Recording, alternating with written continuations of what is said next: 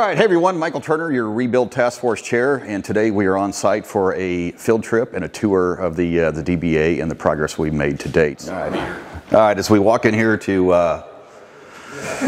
our EO's office here, Mr. Crone's office. Also Jeff's office.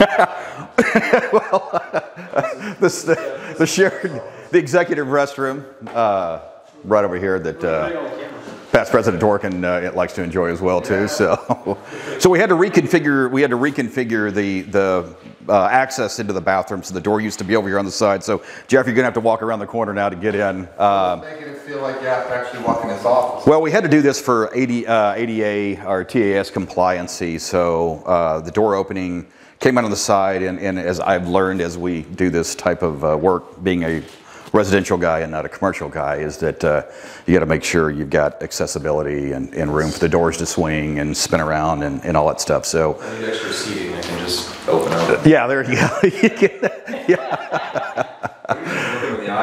go.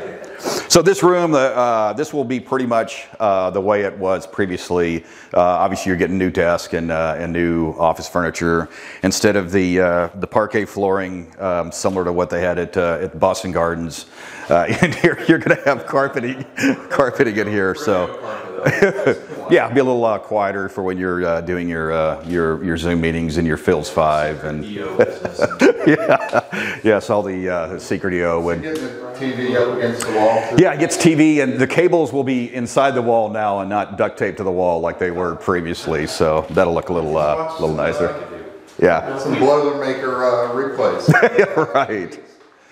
All right. So that's pretty much any questions from anybody on this?